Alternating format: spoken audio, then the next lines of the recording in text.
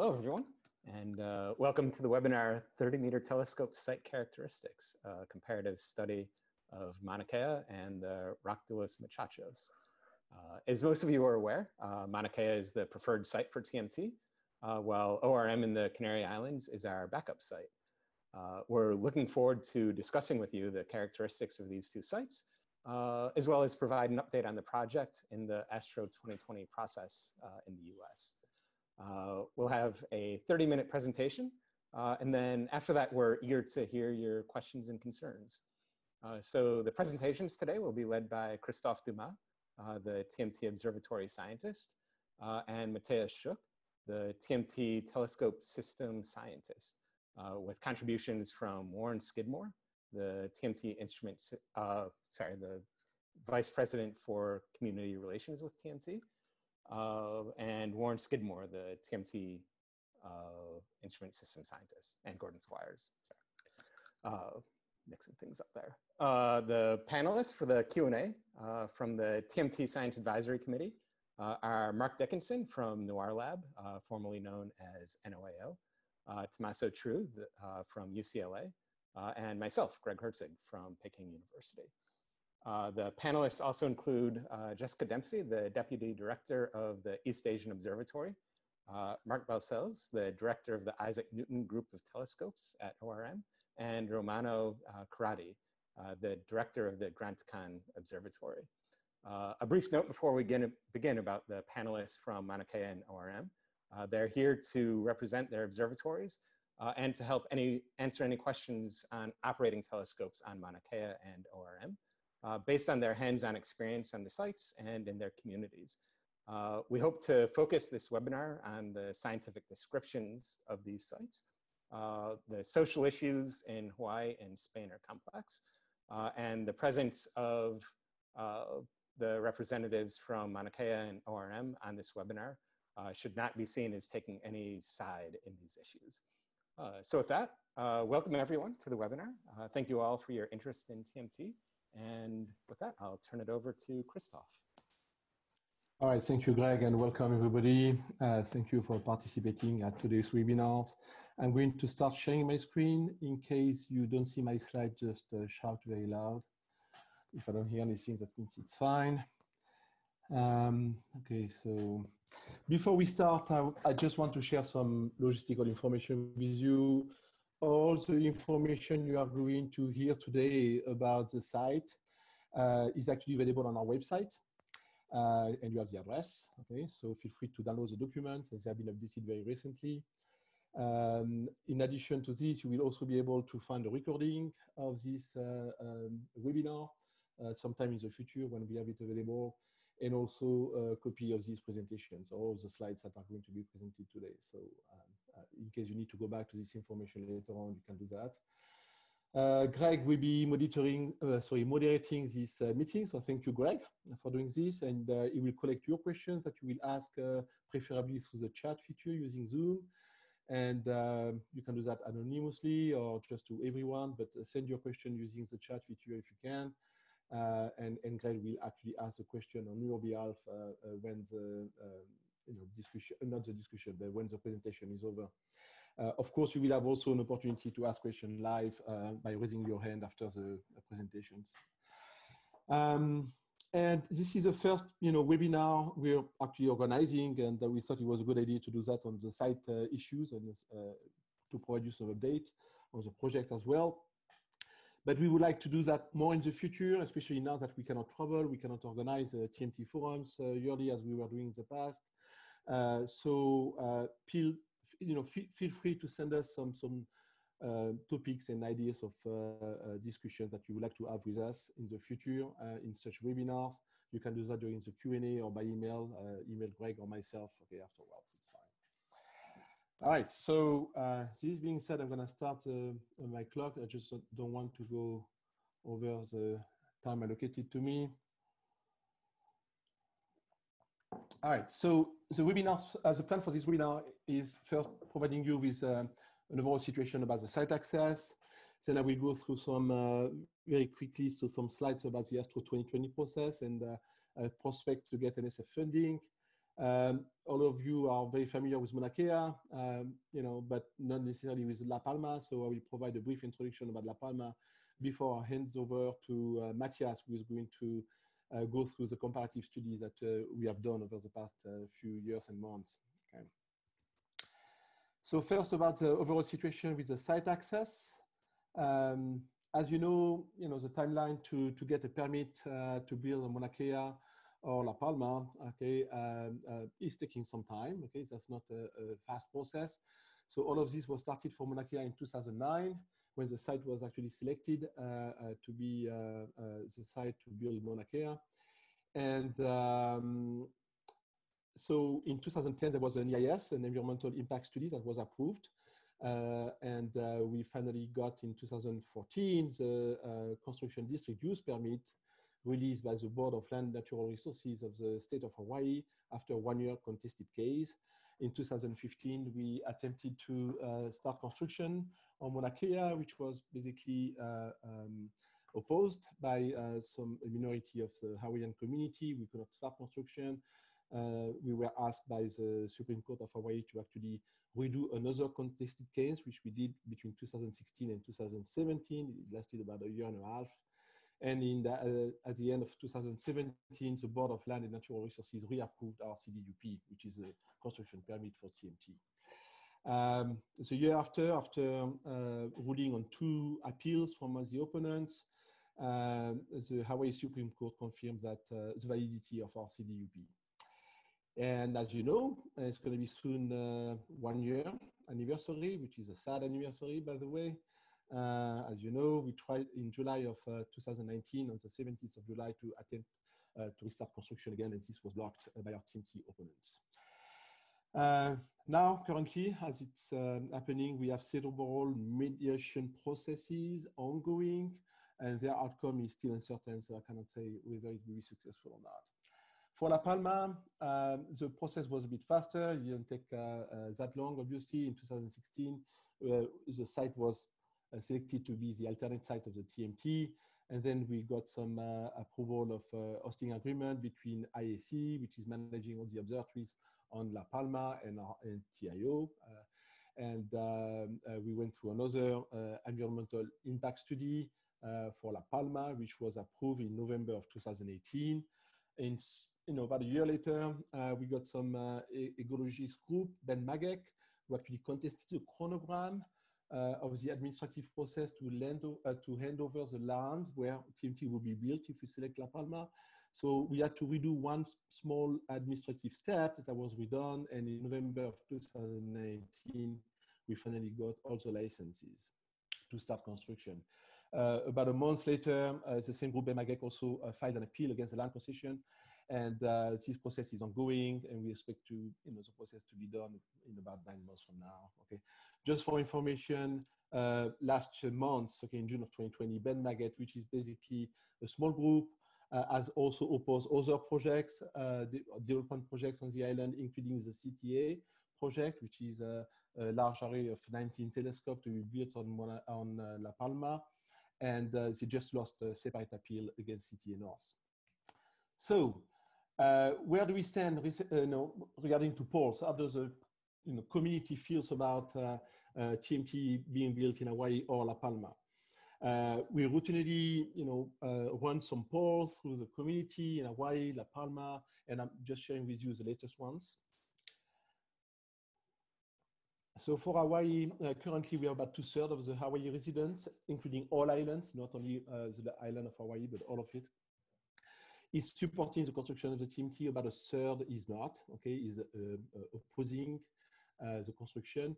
This is all Hawaii residents considered. Obviously, if you look at the demographic and native Hawaiians only, the kind of opposition we are facing is bigger than that. It's between 50 and 60%, according to the latest polls. And as you know, the issues in Hawaii are quite complex and multiple. Okay, we are talking about Hawaiian sovereignty, the use of the land, cultural and religious practices, indigenous rights, the management of Maunakea itself, and obviously environmental concerns. For La Palma, the situation is quite different, and the recent polls are showing us, people who are supporting the project across all the Canary Islands to be about 95% and about 5% against. And the issues over there are solely about environment. So what's the timeline to start construction? That's the question. Okay, I would like to get an answer to that myself, you know, and everybody who's working on the project is asking this question every day. When can we start construction? Unfortunately, the world has changed, as you know, over the past few months. And due to COVID-19, even if we wanted to start construction tomorrow, we actually could not do it. Okay? So we don't want to put anybody at risk, any workers, anybody supporting the project through social gathering or opposing it. So we are not in a situation to start construction right away. As you're going to see, okay, we are going through the decadal survey process, and we have to wait until the decadal survey, the Astro 2020 panels, is actually providing input and recommendation about the next decade projects, okay, to be funded by NSF and NASA as well. So in terms of risk, in a way, there is still the risk of facing major protests. Okay, and as I told you, we are going through some mediation process, but we are not really sure about the outcome of this mediation processes yet. And in La Palma, ideally, we should wait until this pending legal obstacle, we are still facing an appeal over there, is removed before we start the construction. So at that time, I cannot give you a timeline to start construction. Okay, what I can tell you is that it is uncertain and we need to wait. We are not ready to make such a commitment yet in any of these sites. One thing is sure is that once the construction is started, it will take about 7 years and then an additional about 3 years to go through some technical and science commissioning. So first light should be about 10 years after the construction kickoff. Quickly about the US TMT project. As you know, TMT and GMT are working together with NORLab to offer a system of 2 telescopes, one in the north, one in the south, to the US community, so they can actually observe the full sky with extremely large telescopes and complementary instrumentation. Very powerful project. We are planning to submit a proposal to NSF. What we have done so far in February of 2020 is to make a presentation to the Astro 2020 panel on OIR. And now we are preparing ourselves, okay, to make a full construction proposal submission and NSF reviews that will actually happen after the Astro 2020 recommendation, sometimes mid-2021, assuming obviously that the Astro 2020 recommendations are favorable, because as you know, in order to trigger the funding process with NSF, we need to be ranked at the highest level. And if this happens, okay, we could expect funding to start as early as 2023. And obviously, US Congress will need to approve any funding from NSF. So if NSF funding is approved later on, TMT funding will be secure until the end of construction. ORA will become a major partner, and US scientists will have access to both GMT and TMT. And TMT partners will have access to GMT through collaborations as usual for any facilities. And NORLab itself will work with us, okay, to provide a common interface for all TMT partners. So briefly about La Palma, before I hand over to Matthias. A quick introduction about the site. There are several islands, like in Hawaii, built up by some volcanic activity. The main difference is the location. It's on the west coast of Africa, northwest coast of Africa, and the altitude of the mountain is not as high as Maunakea. In terms of longitudinal position, obviously we would still be able to provide some transient follow-up, okay, from any discoveries made by other facilities sitting in Chile, for instance, like LSST or the EELT. Just to provide you with a snapshot of La Palma. La Palma is the observatory of La Palma, which was the observatory of Roque de los Muchachos, is managed by IAC. It was inaugurated in 1985, and only 3 years later, they actually implemented some very strict regulation to preserve the quality of the sky above La Palma. It's a no-fly zone, no plane can fly over the observatory, and also the sky is protected against the contamination from light, radio sources. And so that means, you know, the background, the night sky background is actually preserved, and it's actually stable over the years. It's a very dark side. So ORM is international in terms of facilities that it is hosting and all the partners that are actually collaborating to operate these facilities. It's also hosting, the largest, today's largest optical telescope, the GTC, 10.4 meter in diameter, and it's going to host CTA North, which is 19 telescopes, okay, 5 of 23 meters and 14 of 40 meters. And we've been working with the International Scientific Committee of IC over the past few years. We're meeting twice a year. We're providing updates on the project. We've also been working, doing some real work and working together with a few people to actually set up a laser traffic control system for ORM, actually define the requirements for it. So this is an aerial image of Observatory Roque de los Muchachos, where you see TMT on the right side, sitting at about the same level as GTC, and you see many other facilities being operated over there, including CTA, the first telescope for CTA. This is a family portrait of all telescopes and experiments being operated at the summit with the partners involved. And on the bottom right side, you see like the future projects, okay? Like there is a 4 meter Livermore telescope, robotic telescope. Probably ORM might actually be hosting also the equivalent of DECIST on the European side. It's called the European Solar Telescope, although the Teide Observatory is also considered for this. Obviously, TMT might go there if we cannot build in Hawaii. And there will be 19 telescopes for CTA North, as I already mentioned. So in the end, before I hand over to Matthias, why was ORM chosen for TMT alternate site? Well, 2 points. One is about the science and site quality. We believe we've been applying the same analysis method that we have done for originally in 2008 for to select the prime site for TMT. And we believe that ORM can support all of TMT core science. It is clearly the best Northern Hemisphere site after Maunakea. I'm not going to go through this table because Matthias will actually drive you through. And the other reason is programmatic. These places actually offer a very strong synergy on the science side and operational side as well. If TMT is built in La Palma, we will have a technical operation on the island of La Palma, and we'll actually be sharing a very large facility with other observatories, which we'll have access to. We actually do not have to build anything, it will already be built. And we will have our science operation in Tenerife on the IAC campus to provide some scientific synergies with researchers over there. And both places have immediate access to the airport next to them. It's only a 1.5-hour door-to-door transfer between Tenerife and La Palma. So this being said, I'm handing over to Matthias, and I'm going to stop sharing. And you can start asking your question, obviously, using the chat feature. Talk to you soon.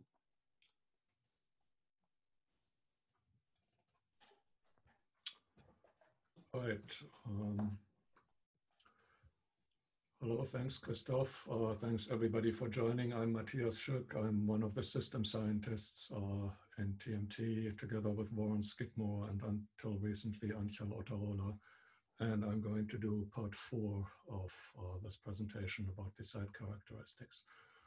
I'm going to talk briefly about the sources of the data that we have for Maunakea and ORM. I will start with a summary of the main site characteristics and then go into details on the individual parameters, turbulence, water vapor, mid-IR performance, and then a word about extinction and dust.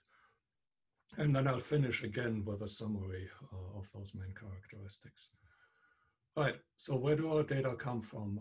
As many of you know probably, we did a pretty extensive site testing campaign back from about 2004 to 2009.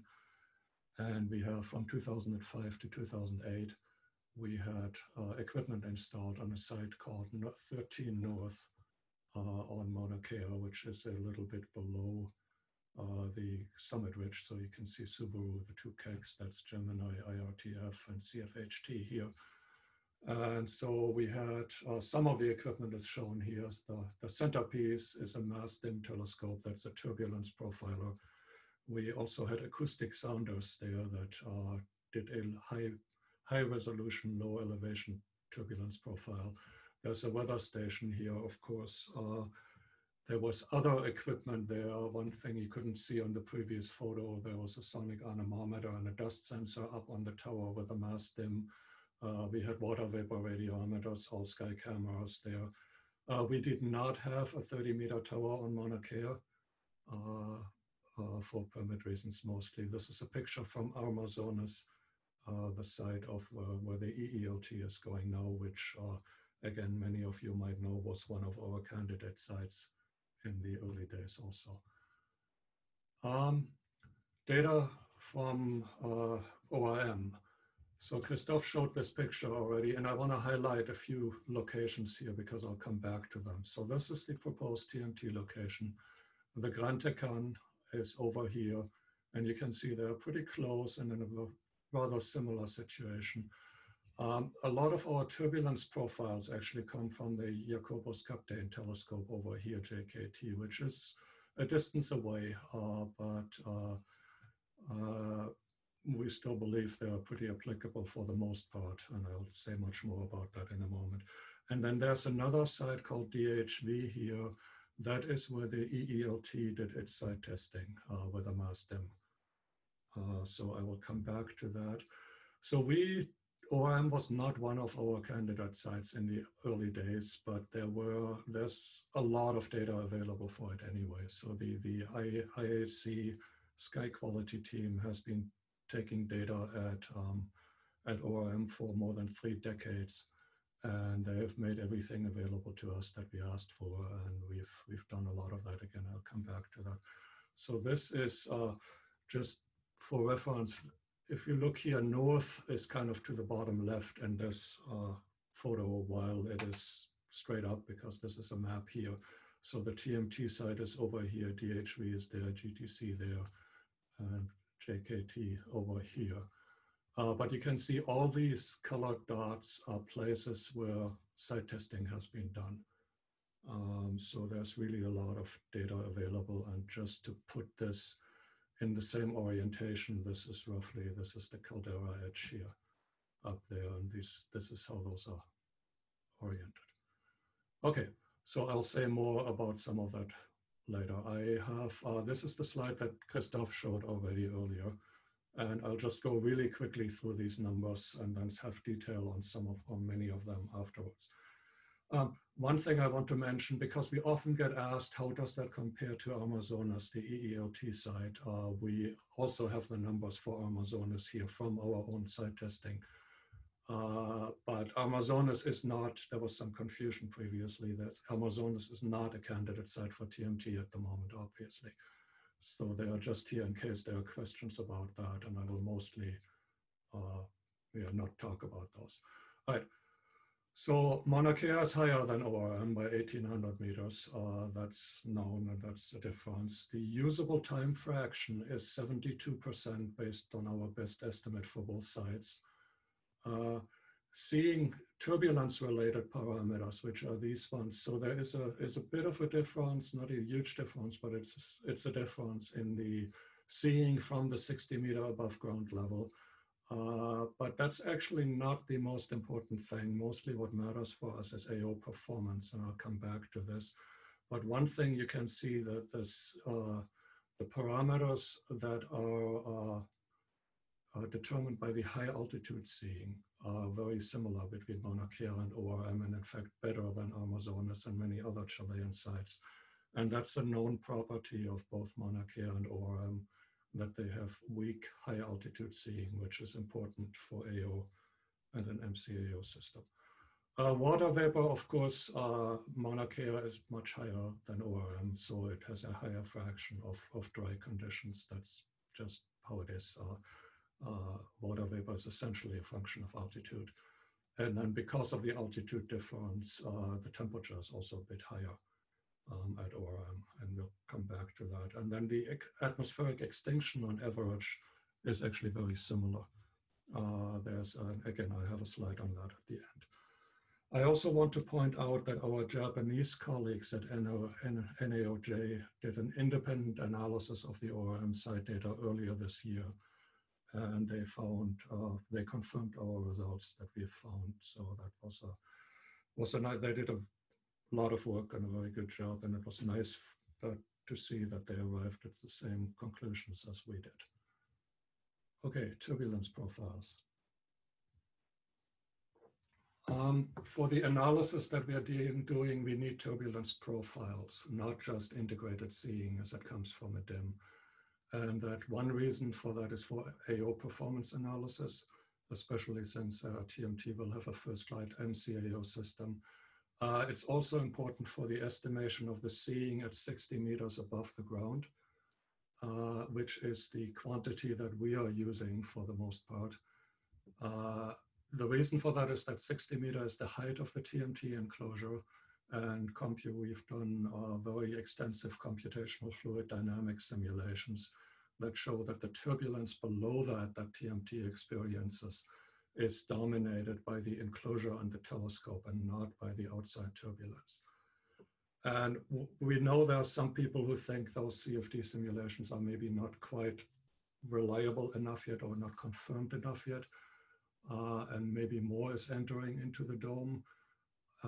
And while that might affect the performance, it's not anything that will make a difference for the site decision between Maunakea and ORM, because the ground layer strength is the same. It's 0.63 for one and 0.64 for the other. So if more enters, then we are currently assuming that's the case for both Maunakea and ORM. All right. Turbulence profiles, as I said already, for Maunakea, they are our own mass DIM data. At ORM, there are two large sets of data. One is a G-sider, scintillation-based turbulence profiler that's at the JKT site. Remember in the photo that was kind of off to the left at the caldera edge. And then the EELT site testing, which also had a mass DIM. And that's at the DHV side, which is much closer to the to the TMT side, but I'll get into those two data sets on the next slide. I want to point out we have looked into a property of both of these data sets carefully and a lot of other data sets also, with a lot of help from the ISC Sky Quality team. So they've given us, when we wanted reduced data, they've given it to us. When we asked for raw data, they've given it to us. They've spent a lot of time explaining everything to us and doing extra analysis. So this was really great support we've gotten from them. And then, of course, I already mentioned, we also had a collaboration with our Japanese colleagues earlier this year. That was also very good and along the same lines. Right. So the results that we're using are mostly based on the G-sider data. And that's simply because there is a 5-year coverage of that data set. And as I said, we need profiles. There are some disadvantages to that, of course, and that's because we had a mass DIM at our site. So we would prefer to use, in fact, the mass DIM profiles, but the problem is they cover a much shorter period of time. They are between 9 and 18 months, depending on which slicing and which aspect of the data you're looking at. And I have a table here with statistics of total seeing, the 60 meter and up seeing, and the free atmosphere, which we define as the mass seeing, 500 meters and up. The number I've shown you before is this 0.58 arc seconds. The total seeing is 0.82 from the G-sider. We believe that to be based on all the analysis we've done, this is very likely a somewhat conservative estimate, all of these numbers. And if you use the EELT mass data, they get a 0.7 to 0.8 total seeing and a 0.31 free atmosphere seeing. A lot of the DIM measurements, there's a lot of DIM data available, including a long data set at the GTC side, which you will remember is very close to the TMT side, which has 0.65 arc second total seeing, and other data sets which range anywhere from 0.6 to 0.84 arc seconds. And just to make that clear, the numbers, these are total seeing numbers, so they need to be compared to that number. And as I said, this is one of the reasons, not the only one, why we believe this estimate is conservative. All right, after all of that, how do the sites compare? I've already shown you, starting with the table down here, the median 60 meter seeing comparison. One thing you sometimes hear people saying, but the bad seeing tail at either that side or the other side is much worse than at the other end. I've heard it both ways around. And if that's why we have the 75 and 95 percentile numbers on here, and you can see those are pretty much identical. The free atmosphere seeing from our own data is 0.34 at Maunakea, and it is 0.4, my cursor keeps going away, sorry, 0.4 arc seconds from the JKT CIDR and 0.31 if you use the mass dim data. If you look at the distribution throughout the year, so here green is Maunakea, the dashed line is the median, and purple and the solid line is ORM. And they are very similar throughout most of the year, with somewhat of a difference maybe in the early part of the year. But then what matters really is AO performance rather than the seeing itself. And I have the profiles up here. I'm not going to talk about those just for reference, except for one point. Maunakea, which is blue, and ORM have very low high altitude seeing compared to many other sites. Amazonas is shown here. And that has an effect on AO performance, especially at high zenith angles. So AO performance, strail ratio for the three colors are the three sites. And this is J, H, and K band. And you can see this, it's very similar. The only real difference is Amazonas, which because of the high altitude turbulence has a lower strail ratio at high zenith angles.